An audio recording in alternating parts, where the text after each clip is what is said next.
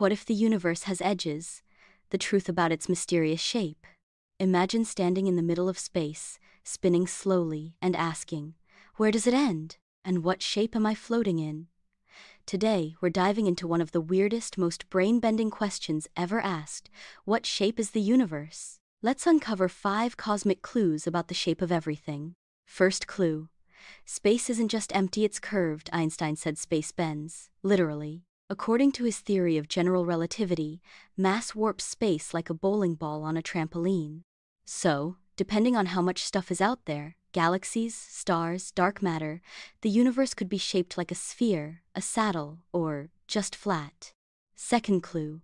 The universe might be flat but not boring. Cosmic microwave background radiation, the leftover heat from the Big Bang, gives us a kind of map, and this map says the universe is very close to flat. But flat doesn't mean two-dimensional. It means parallel lines stay parallel and triangles behave like they do in math class. Third clue. It might be infinite, or not. A flat universe could go on forever, no edges, no walls, just endless space. But here's the twist. It might also be finite and loop back on itself, like a video game level that wraps around.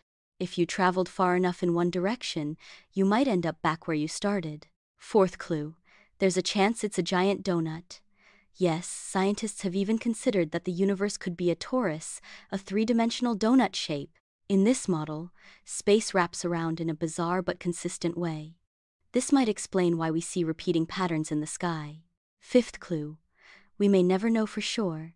Even with our smartest telescopes and cleverest math, we're just tiny beings in one part of the cosmos. The real shape of the universe could be so vast, so complex, we might never fully grasp it. But that mystery? That's what makes the universe so endlessly fascinating. So, is the universe flat, curved, infinite, or a giant galactic donut? Maybe all of the above, or something our minds just aren't wired to understand yet. But one thing's for sure, the deeper we look, the stranger it gets.